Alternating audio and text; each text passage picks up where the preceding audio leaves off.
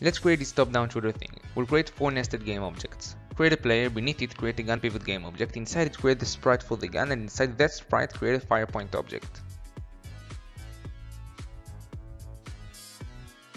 Now select gun pivot and create a new script called gun pivot. Open it up and add 4 variables. A reference to the camera, 2 public transform fields that would reference the gun holder and the fire point, and a reference to the prefab of the bullet. Create a method called rotate gun which would rotate the gun.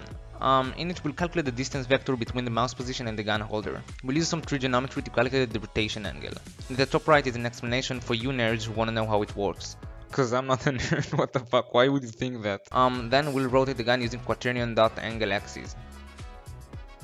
And we'll call the function in the update method. Create another function called player input. There we'll check if the player has clicked the mouse button, and if so, we'll span the bullet with the rotation of the gun.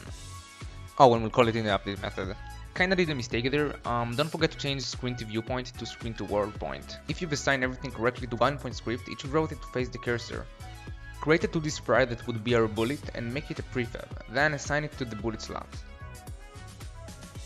And we can now spawn bullets, awesome! Now let's make the bullet move. Create a new script called bullet, open it up and add 3 variables. Bullet speed, bullet duration, which is after how many seconds it will destroy itself, and reference to the rigid body that the bullet will have.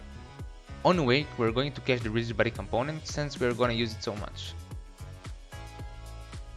Use the fixed update function and use the move position function to move the bullet using rigid body. There we'll use bullet speed. Create another function called destroy bullet that would be invoked after the amount of seconds specified in bullet duration.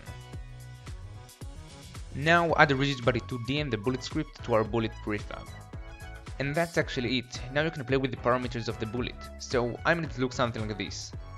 Hope you've enjoyed. If so, don't forget to like and subscribe to the channel. If you want to try out a game I made for Android, I would be super happy. Link in the description below, guys. Try it out. Fun. Not biased at all. But read it right.